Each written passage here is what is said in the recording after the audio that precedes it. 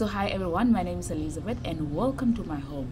So I created a course on Udemy which is about youth advocacy and activism, which is like 4 hours long, and I did it as I said, I did it totally. It was free course that I in creating the video, and this is actually what I'm going to talk about here. So ever since I finished school, I've been involved in many advocacy work, and I joined different organizations because I wanted to actually improve my communication skills, improve my self-confidence and my networking skills, and that's why I joined various organizations and all that, and where to the point where I started joining the leadership actually, and leading different organizations, and I'm actually leading about 2 organizations now where we are running projects on different on climate change, and projects on as well education and all that.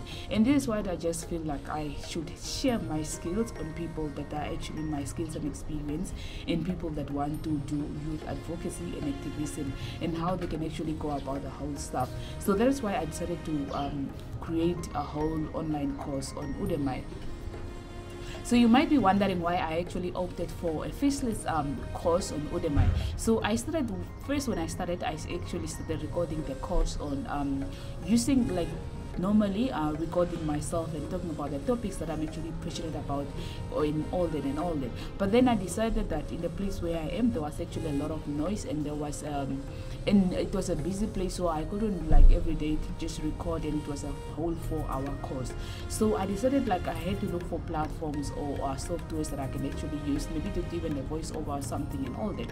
So, and this is why I opted for a faceless course on Udemy. So I actually just used 3 tools that in creating this course, which is the Canva. I used Canva, and I used as well Clipchamp, and I used Premiere Pro. So I used Canva just for creating slides for the course. So I divided my course in different curriculums, not really curriculum, but in different modules, and in modules I also broke down the modules into topics, and that's why I created now the different videos in different topics and all that. And I had to make different slides according to every topic and all that.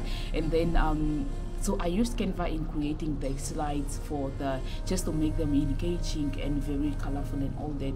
And Canva is actually the best tool when it comes to creating the slide, and very easiest, and because it has various templates that you can actually choose from.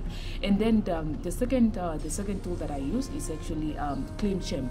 So Clipchamp is a video editing software that you can edit videos from the scratch, or they also provide templates and all that, and you can do a lot of things with the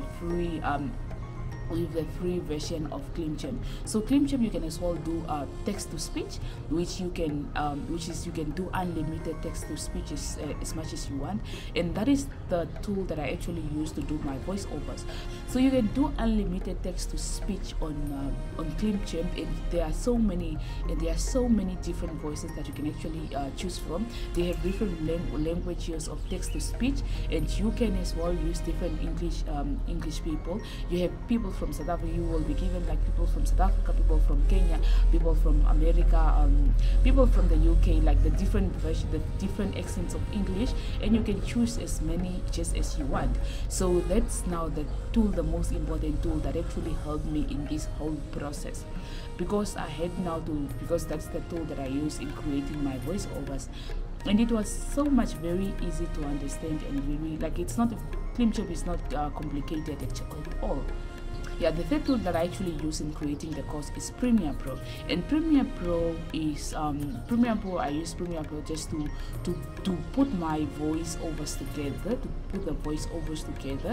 with the slides and all that. And that's not the tool that I use in video editing. And actually you can use any video editing software that you actually use, because like Premiere Pro, that was the one that was available to me, and very flexible to use as well, like very it was the one that was available for me. And there are so many things that you can as well use Canva or any other video editing software that you can actually use to put your slides together and the voiceovers and all that. So it's not a must that you must actually use like Premiere Pro.